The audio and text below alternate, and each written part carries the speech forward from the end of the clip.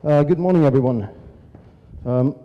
If I can get this thing to work, I am going to say something about the ethics of research, the ethics of science, whether it's open or not. And I think that the time that we're in now is, for research, is always a time of transition and always a time of change, but I think it's more so now than for most other phases that we've been through in the last few decades. Let's see. There you go. So, first the good side, the notion of sharing data, of open data. It's a wonderful thing, and it's been made possible in a way that it wasn't earlier due to technology. And also we have more data due to technology and the use of it. And data sharing is really the only way to go. These are three alternative R's. It's rational, it makes sense to share data. It would not make sense not to share them. It's reasonable, it's fair. There's been a lot of talk about haves and have-nots in science, and the more you can share data, the better in that way. And it's resource efficient. It's not that uncommon that the same sort of job is done several times at increased cost by different institutions and different researchers, and that's just irrational. So I think for all of these reasons, the idea of data sharing it's not just that it's a good idea, it's rather that not doing it would be doing something wrong. It's actually more or less an obligation to share data. And going back to the sort of the ethics of this, what's the basis for sharing? I think looking at the internal standards of science will help us to sort of spell out more what we're already feeling, that this is a good thing and a good idea. And to my mind, the best articulation of the sort of ethos of science was made during the 1940s by Merton, his KUDOS acronym. It's sort of extra cool for a nerd because kudos also means sort of repute in ancient Greek. But what it stands for as an acronym is communalism, universalism, disinterestedness, and organized skepticism as a sort of expression of the basic value internal to science to the extent that it works properly. Now, communalism, which he originally called communism, but he had to alter the word in face of McCarthy hearings and so on. Communalism is just the idea that whatever is done in research is shared. So it would go for data, for hypotheses, for arguments, for criticism, and so on. Universalism also adds the notion that it doesn't really matter who said it. What's important is whether it's well put. So the idea is that, ideally, it's actually the argument or the quality of the research that counts and not where it came from. This was, of course, in some ways a much bigger issue at the time during the 40s than it is today, but it's still a good thing to be reminded of. Then disinterestedness does not mean, in this context, that you don't really care about your job. In a way, it's almost the opposite. It's a Kantian notion of disinterestedness, which means that you're not just in it for fame, glory, and the money. You're actually in it because you're looking for truth, you're looking for knowledge, you're part of that kind of an enterprise. Organized skepticism, finally, is sort of the way that science works when it works well. It's the very notion that if you're just doing it on your own, you might be having a good time, but it's probably not science. It's only by the fact that scientific activity is a shared activity. It's an activity where people criticize each other, build on each other, and agree and disagree in an organized, rational manner. It's only to the extent that this is going on that we're having science at all and not something else. Of course, in real life, none of these are ever perfectly realized. I'm sure most of you have thought of ways in which other forces will work in another direction and so on. But these are still sort of ideals that I think are sufficiently central so that if you take them completely away, you take away science. There cannot be science or research without these values playing some part. The importance of this when it comes to sharing data has to do also with the simple fact of validating existing research. It's often very difficult to see the quality of research if you don't know the data behind it. I mean, just for that fact, you need some access to other people's data. Otherwise, and also methodologies like algorithms, otherwise you don't really know whether their research is valid at all. So that's a very central issue. Now, this is a bit of source code, really. I mean, you've all seen probably loads of different research ethics guidelines in your careers so far. Some of them can be sort of fit into one sheet of paper, others fill up entire books, but what they all have in common, the source code, the basis for it all, is this. So different committees find different ways of sort of hiding the reason, but this is really what it's all about. Three basic principles in relation to the people that you're doing research on or with in social research or in medical research or biological research. There's the idea of good consequences. Does this research make an impact to make the world better or worse, or is it just indifferent? The idea of good consequences and avoiding bad ones is one completely central and irreducible ethical dimension of research. The second one is respect for persons. Now that's not reducible to good consequences if you think of that as a purely sort of general way. So it needs to be lifted up as a separate principle. The idea that when you relate to persons, you have to relate to them as persons, that is to say, as beings who should have a say in matters that pertain to their own lives, beings who should be able to make up their own minds about things that affect them. And thirdly, justice, which is also figured in all research ethics guidelines, at least since the Belmont report of the 1970s. It can be, this is the most vague of them all, it can be used in very many different ways. The basic way in which it was thought originally was that the people who participate in research and the people who benefit from it should be in some kind of relation. So if you're doing let's say clinical trials and you're doing all the dangerous testing on on a population from a developing country, and the results will only be available to people in rich countries, you have a problem with justice, basically. So these are the three things that you can now go back and look at different research ethics guidelines, and this is what you'll find spelled out in so many words. Okay, now, when it comes to social science and medical science and some other branches as well, there is a particular challenge, namely that the data that we should at the outset be sharing is data about people. It's personal data. And that, in a way, is a game changer. It really changes everything as far as how we need to think about that data. Most of you know the sort of the traditional grouping of data. You have personal data, then you have the notion of de-identified data, which means that as seen by the researchers getting access, he or she will not be able to tell whose data this is, which person's, but there is a key. So you can re-identify what has been de-identified. Then there's a special grouping of data within the personal data that's called sensitive data.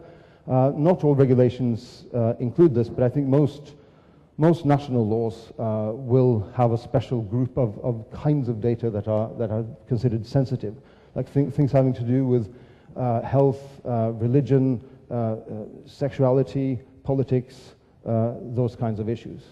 Then there's anonymized data, which traditionally has been the way to skip all the legal and a lot of the ethical issues. If you manage to anonymize data, you're sort of safe. And it's because if it's really anonymized, it's no longer personal data. So any kind of privacy law, any kind of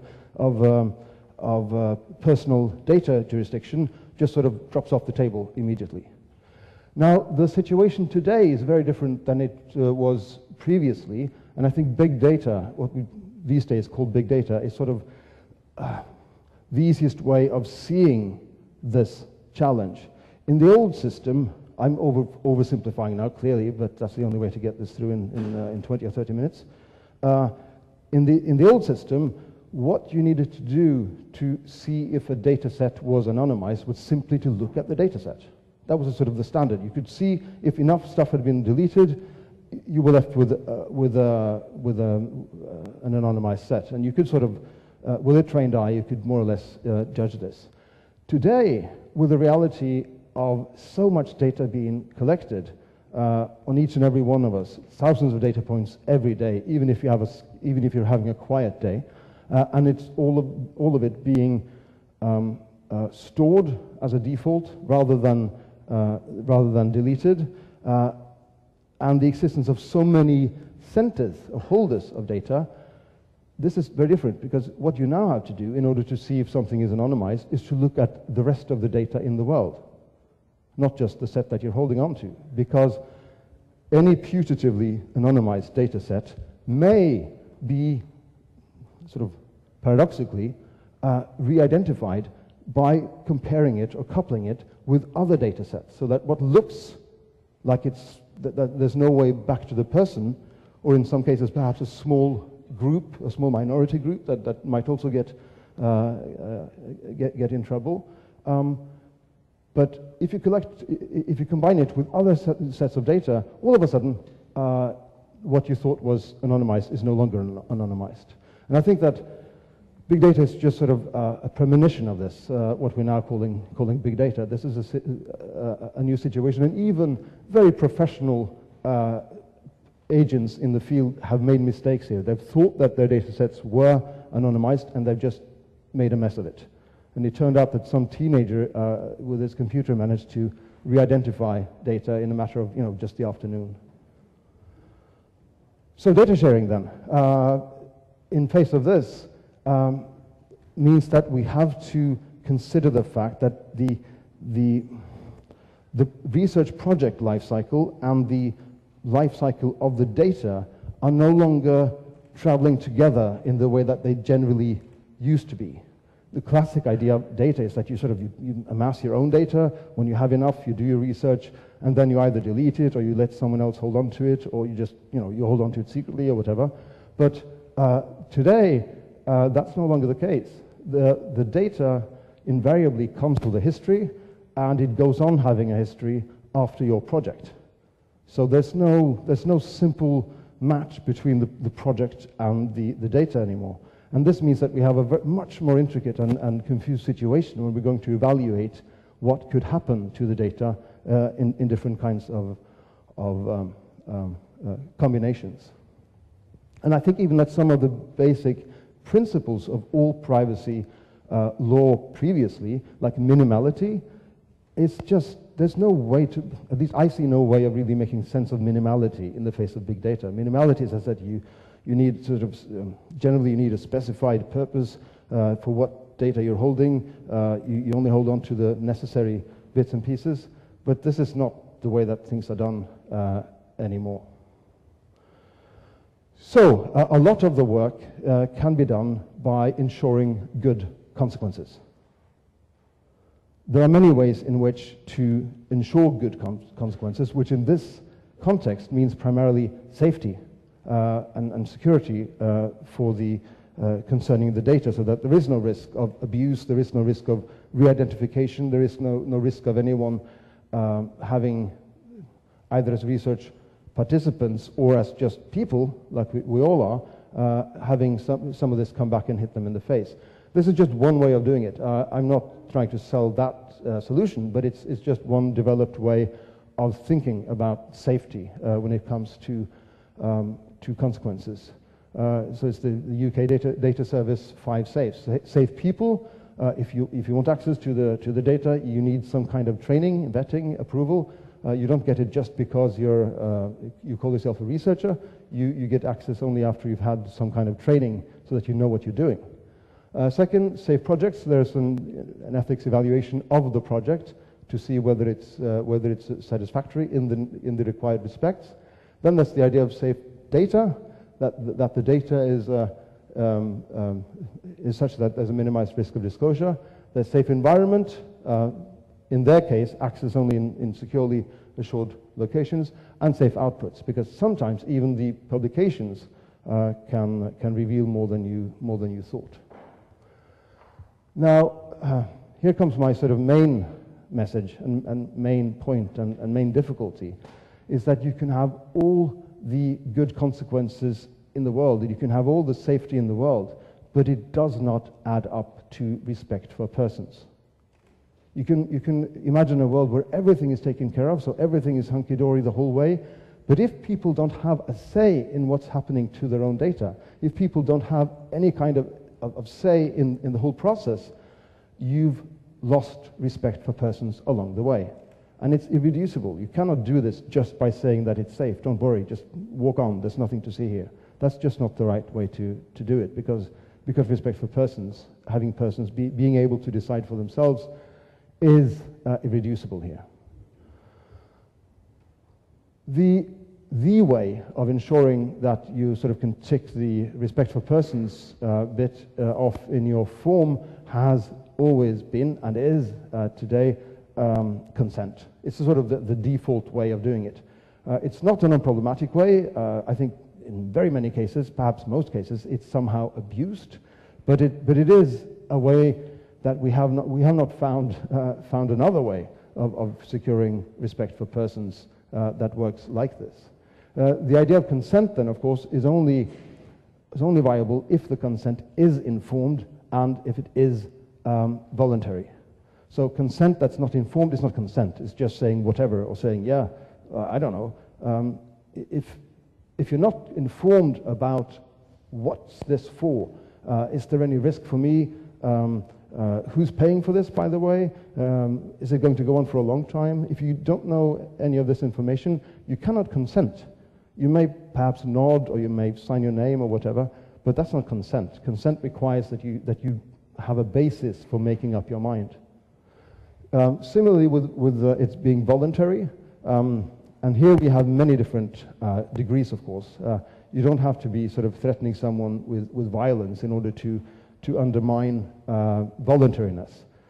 Any kind of pressure is problematic in this kind of setting. So the standard replies.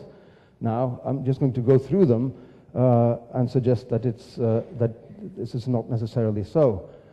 Sorry if the writing is slightly small. Can you read it back there? Yeah.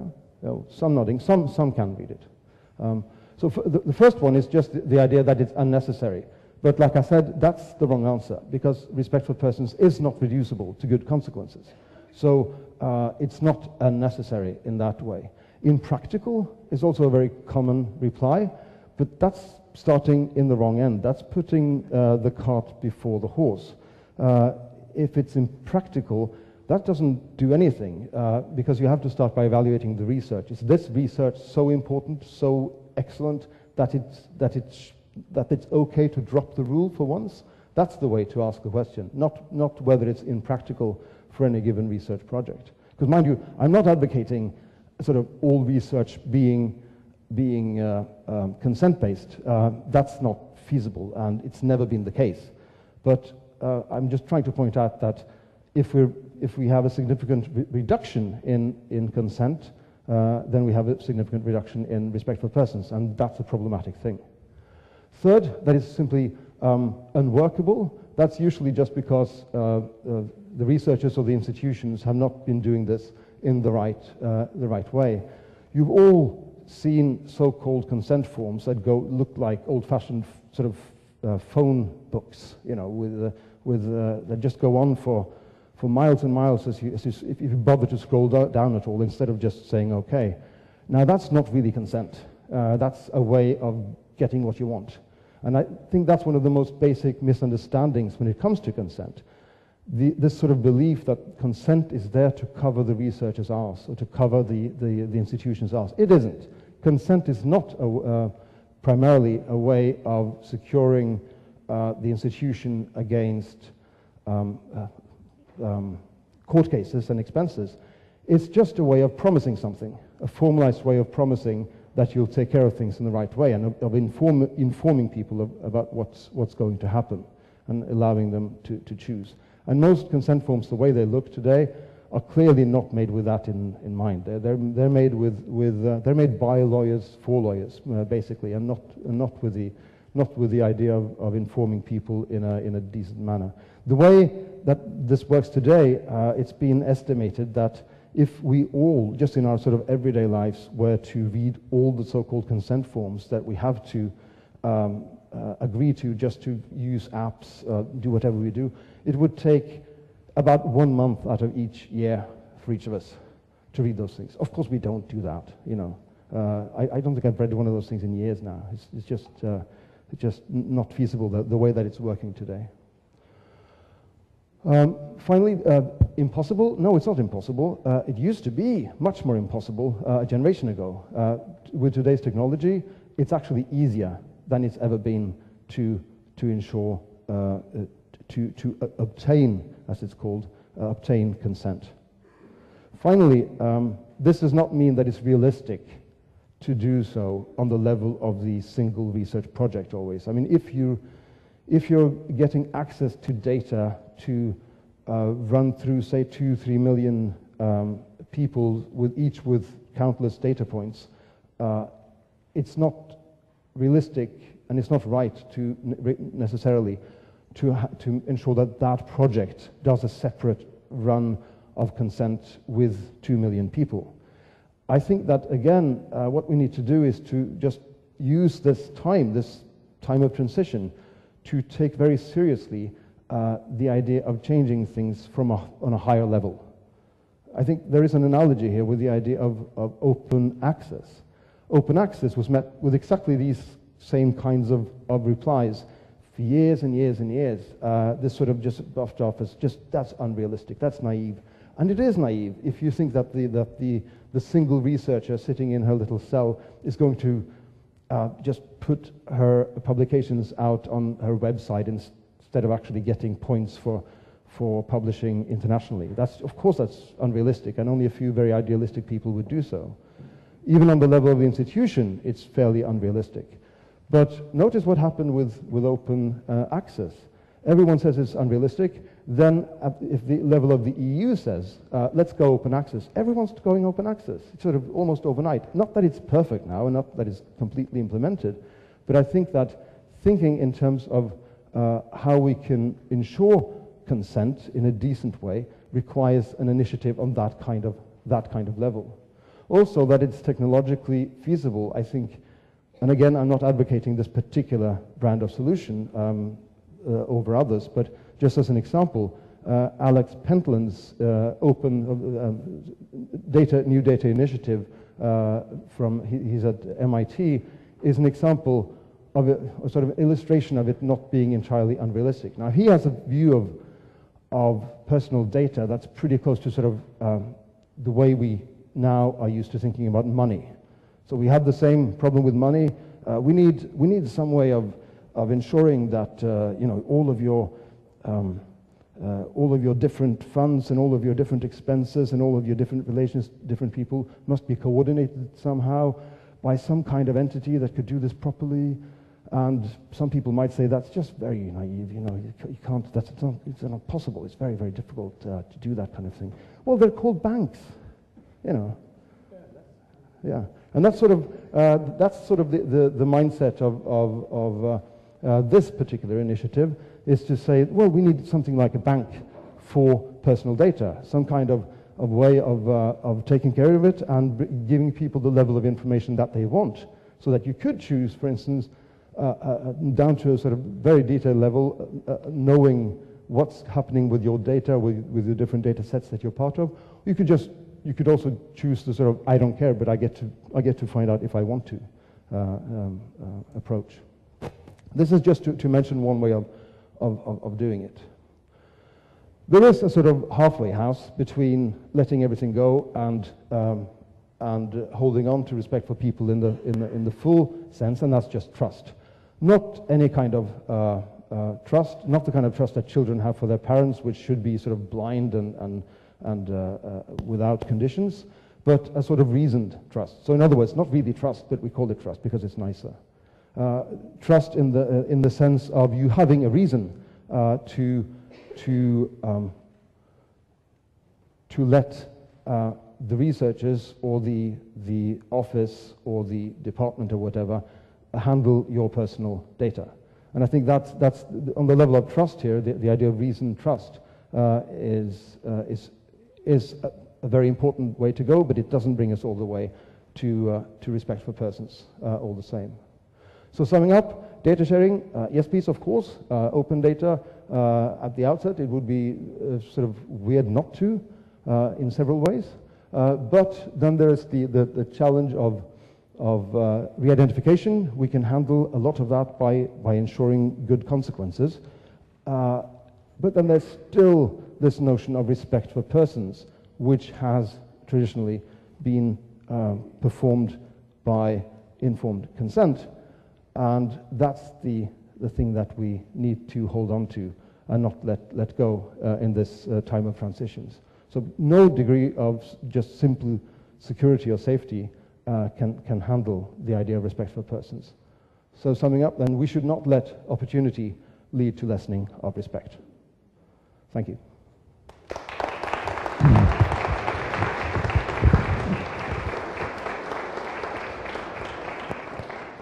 Tusen tack, Professor Fossheim. Thank you very much.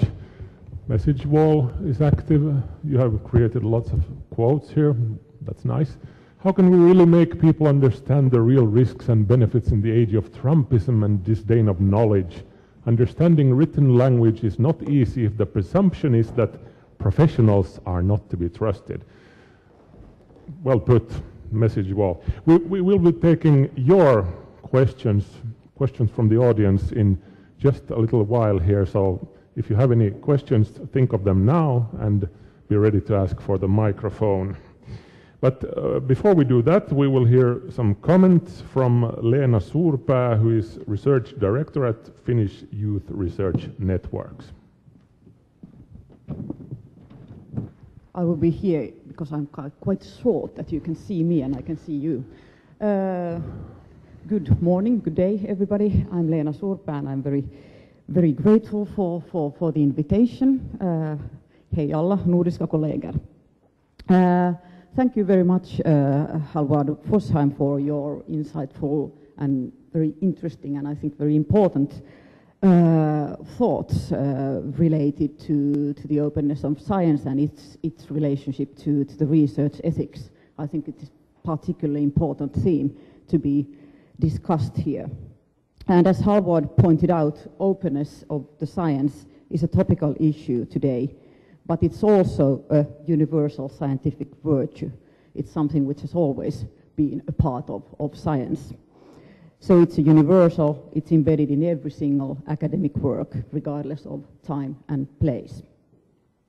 Openness is closely linked with the security and insecurity of scientific data, but also, and even more importantly, with the daily life of academic scholars in contemporary world, both in the Nordic countries, in Europe, and throughout our globe. And in this commentary speech, I would like to bring up to the floor the freedom of expression as one particularly topical and fragile condition of open science, being also linked with a debate on research ethics taken up by Hallvard a couple of minutes ago. At the same time as academic scholars are demanding to conform the rules related to open science, the environments in which the academic world work is done have become increasingly insecure, in many ways even dangerous. Insecurity is not a new phenomenon in an academic field, but it has been escalated because of global tensions and because of the digitalization of public discussion, in which academic community is an important part, both as an actor and as a victim. We live in a paradoxical world where censorship meets seemingly open digitalized media environments, and they both restrict the freedom of science in serious ways. And I take very briefly in 3 minutes 4 points to somehow summarize this sad development. One threat linked with the freedom of expression of the scientific field is that scientific scopes, themes, methods, data and publication arenas may become increasingly narrow. Contested phenomena and unprejudiced ways of doing academic work become more marginalized in the situation in which an increasing amount of researchers experience daily threats. The result may be that the researchers avoid taking any risks, which I see as a very important condition of open thought and consequently also for open science. There has been a lot of discussion of self-censorship of the artists. I think the same discussion concerns also the field of researchers. Secondly, if the researchers restrict themselves to the safe comfort zones, there is a risk that the research communities become more alienated of the complex world that they should analyze and give advice to. The alienation in its turn may imply that the recognition of scientific knowledge diminishes, likewise its societal impact, and it will be seen as an act of an elitist group, the stereotype which is already now rather strong. Thirdly, this is a sad development for the open science as well as for the open community of scientists. Open discussion regarding scientific work can be seen as a prerequisite for the innovation and for the development of our academic life, but also for our societal life and a good life of the academic scholars. Fourthly, increasing security of academic communities is a worldwide phenomenon. It's not a Finnish phenomenon, it's not a European phenomenon only. We hear every day about persecuted and imprisoned researchers in Turkey, in Egypt, in Russia, you name it. Regardless of whether we look at the insecurity of the research communities as an offense against human rights or as a threat to the fulfillment of open science and open data at the top research level, we can't let the individual researchers to face this problem alone or to react only to the individual cases. The responsibility for the freedom of expression of the research communities as a part of open science should be seen as collective. So finally, that's why I'm very grateful for any attention that has been paid in Finland and elsewhere to this matter. As one promising example from Finland, I would like to raise up the collaboration between scientific communities, the Committee for Public Information in Finland, which is an expert body attached to the Ministry of Education and Culture, and Finnish PEN, which is a part of the International Association of Writers promoting freedom of expression. A particular committee for the academic scholars has been planned to be implemented within the framework of Finnish PEN in order to support the freedom of expression of the scientific communities as one important condition of the open science. I really hope this kind of collaboration, democratic, open collaboration, could be further developed also at the Nordic level and at the European level. I think that the responsibility for the freedom of expression of the researchers and scientific communities is a human right, universal human right, and this is a global responsibility we should take for the development of this kind of openness as well. Thank you.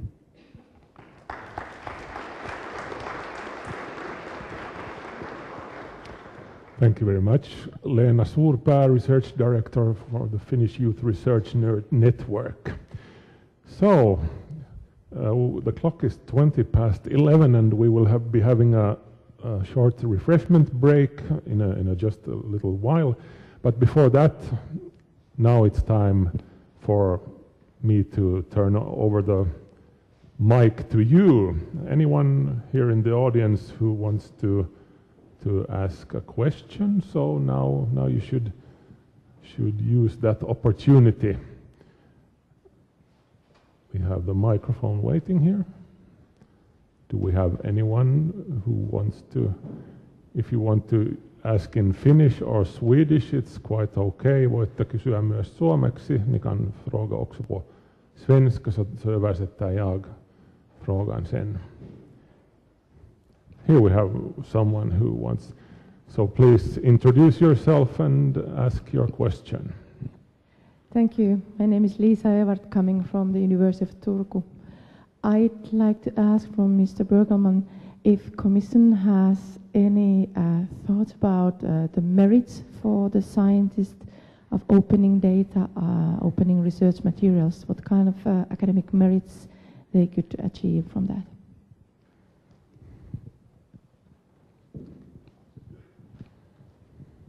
Still me, So I can answer in Flemish if you want. Oh, please, I can translate. So thanks for your question, because as you can imagine, there is a lot of stories behind these slides, and I was only given 25 minutes, so I cannot say everything.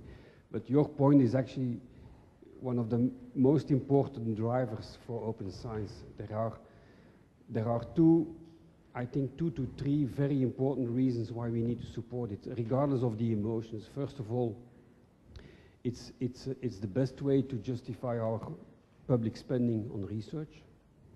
It's public money, so it should be publicly available at all levels of the cycle. Secondly, it allows better, your question, it allows better research because you can reproduce it.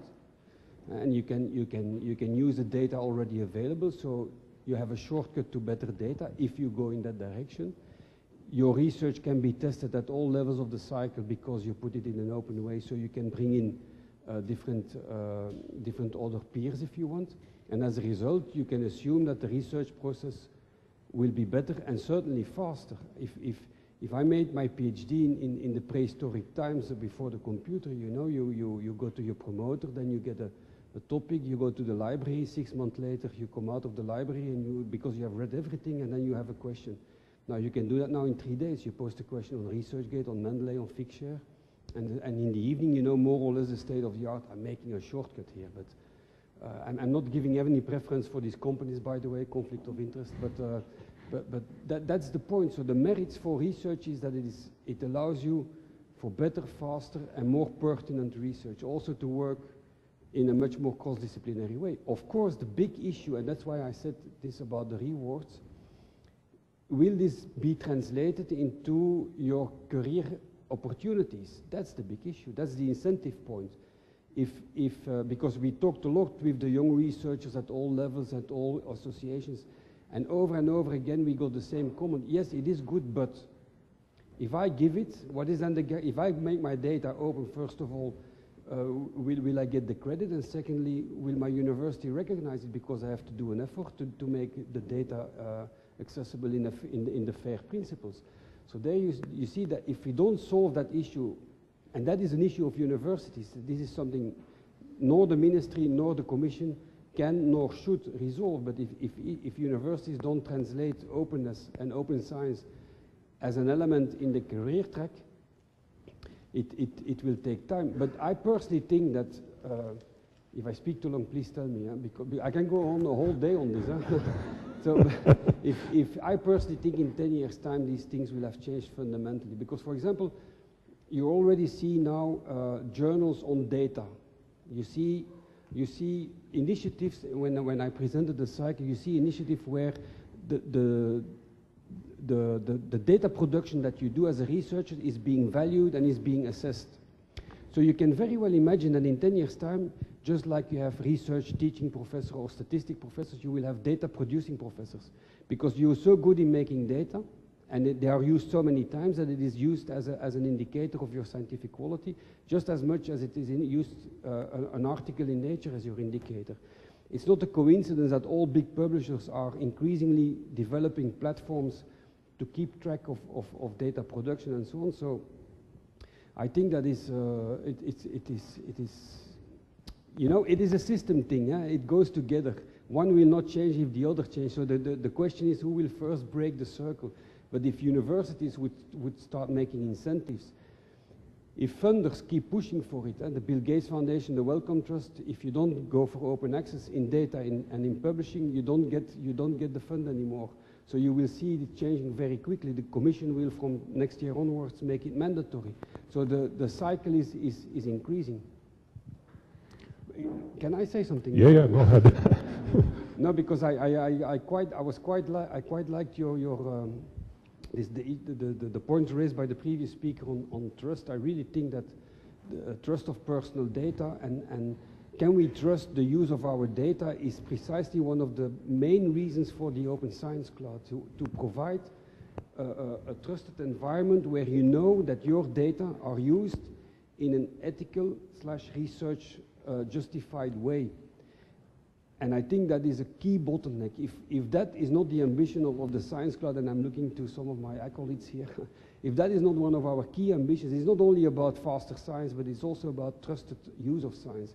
If we cannot guarantee that, and technologically, I think we can do it, we have missed one of our main objectives, that we allow that the data of a hospital in south of Spain are used by researchers in Finland, and that the patients and the administrators in the south of Spain know that it is done in a way that they would do it as well, because the Open Science Cloud offers you the protocols and the format to do it in a way that is accepted at the European level. So that is really an important target.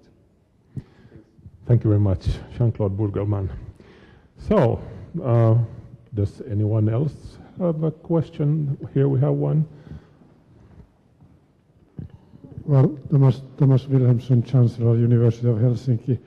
Thank you very much for a very interesting analysis of the issue of research, or this part of research ethics in the new situation.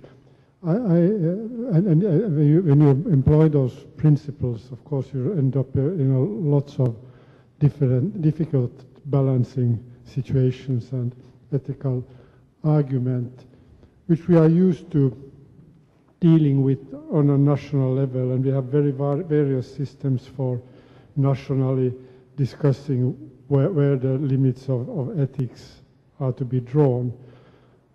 How, before you get your big international banks in place, how shall we deal with the fact that with open science, we had one solution mentioned here, but how do you see more generally with open science kind of opening up data internationally? How shall we deal with these ethical questions which arise in a way that we keep the trust globally?